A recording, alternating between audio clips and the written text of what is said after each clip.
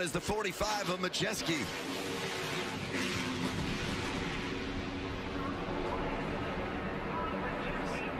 Let's hope he gets back on his tires here.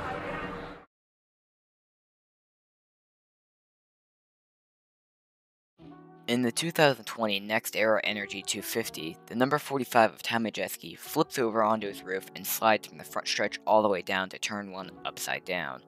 But new NASCAR fans might have questions about this crash. How did Majeski end up flipping? Why did the number 02 hit the number 45? How durable is the roof when sliding upside down for a while?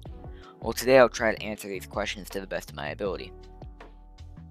It's 2020, and the long-named NASCAR Gander RV and Outdoor Truck Series is returning to Daytona International Speedway for their 20th annual running of a 250-mile race held just before the popular Daytona 500.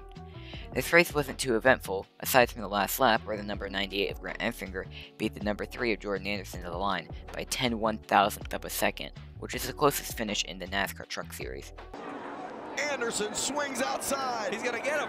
Jordan Anderson. And Grant Enfinger. It's going to be Enfinger. On lap 16, the number 38 of Todd Gilliland is bump drafting with the number 02 of Tate Fogelman. Bump drafting is a force done when one truck uses another truck's draft to catch up to that truck, and then pushes them. At Daytona International Speedway, optimal pushing spots are areas where you don't have to do too much work to control the truck, or areas of high downforce. Literally anywhere but the tri-oval. Anyways, Gilliland decided to push Fogelman through the tri-oval, and when exiting the tri-oval, Fogelman got loose. Fogelman had to go up the track to save his truck, and ends up clipping the number 22 of Austin Wayne Self in the process. Self goes down the racetrack at a rapid pace trying to save his truck. He was not able to save his truck, and ends up hitting the number 45 of Majeski's right rear quarter panel. Oh, no. Austin Wayne Self, and upside down is the 45 of Majeski.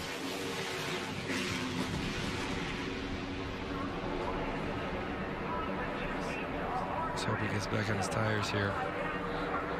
That thing's square on the roof. What a shame.